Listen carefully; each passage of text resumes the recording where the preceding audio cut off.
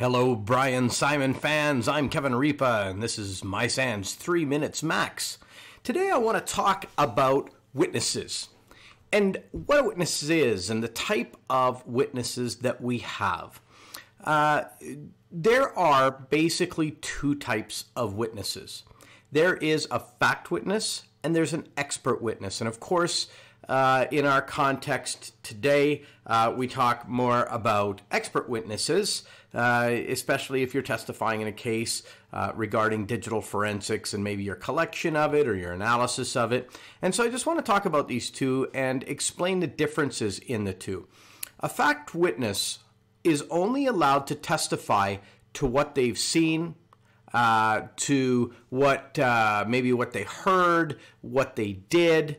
They're not allowed to talk about maybe what someone else told them necessarily. And I'll give you a little bit of context.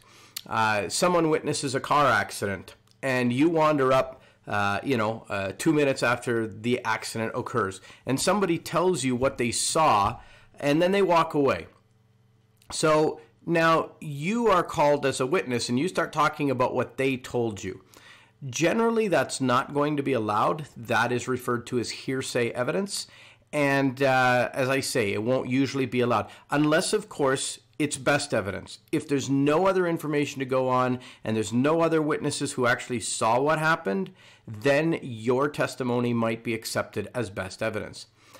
The second type is the expert witness. Now, the expert witness is allowed to hypothesize. They're allowed to give their opinion on something because their opinion might help clarify things. I know I was involved in a case, though, where that very pitfall kind of got me jammed up with the judge because I was asked, Mr. Ripa, hypothetically speaking, and then the question came, and my answer was, as it should be with a question like that, I would rather not hypothesize on circumstances that have been made up for this specific instance. I would rather stick to the facts of the case.